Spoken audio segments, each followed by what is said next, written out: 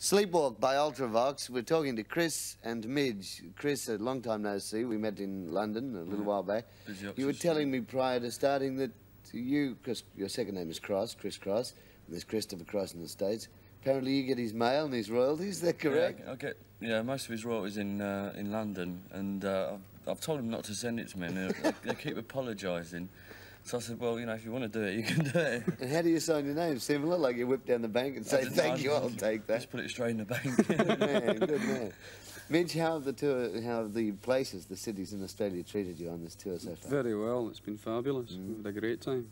Do you get the similar reaction here that you would get back in England? Yeah, obviously when you're touring about, the reactions tend to vary. I mean, right. we're going to Japan just after this, and I know what the reactions are like. Which there. Could be a bit different. Well, yeah. it's just very funny. They're very sort of reserved audiences. Right. I mean, they're very polite and they applaud, but they're not laid up out their seats. The things that I've really enjoyed here is the fact that as soon as we walk on stage, everyone's on their feet. You know, there's nothing worse than playing a seated venue and everybody's still sitting there when you walk off at the end of your hour-and-a-half set.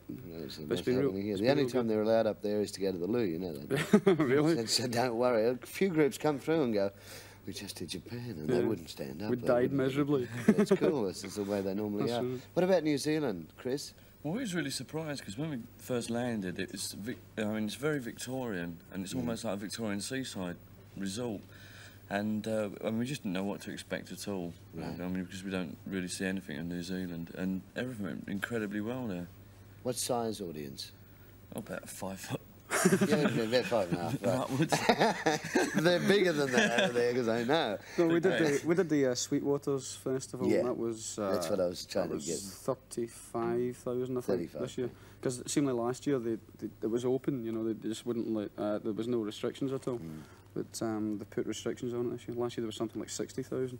It'd be nice being there. Well, have you always been a fan of Ultravox? You always wanted to get in there? No.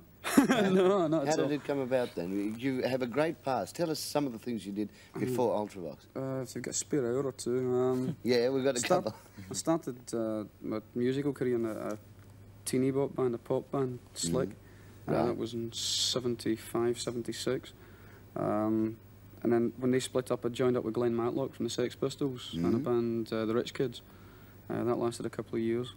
And then at that point, I didn't really want to join another band, so I formed the whole basis for the Visage studio project. And through that, I worked with Billy Curry from Ultravox, you know. All the music up until that point, the Ultravox music, I wasn't too knocked out with. I thought it was very confused, a bit mixed up. But Systems of Romance, the last album they did with John Fox, I thought was really good. And that's when I started listening to the band. And of course, working with Billy, it became so obvious that I should actually do something. Now, you didn't appear on clips with that group with Visage that you'd put together in studio, did you? No, no. Why not? Well, we didn't. I mean, I've got enough on my plate working with Ultravox. I mean, this is my main thing. The Visage thing was more. I was more interested in the production side of it. You know, I produced the albums and put the whole thing together, and the songwriting. And I'd rather leave the face of Visage, if you pardon the terrible pun, to Steve Strange. I mean, he's good at doing that. I mean, we work in behind the scenes. We do. I mean, Chris and I have just directed the new Visage video. Right. You know, so we're involved behind that. But as for appearing in the videos, no. In fact, we have both of us appeared in the last Visage video, but you saw our backs for about 3 seconds. We were dressed up as bellboys, yeah.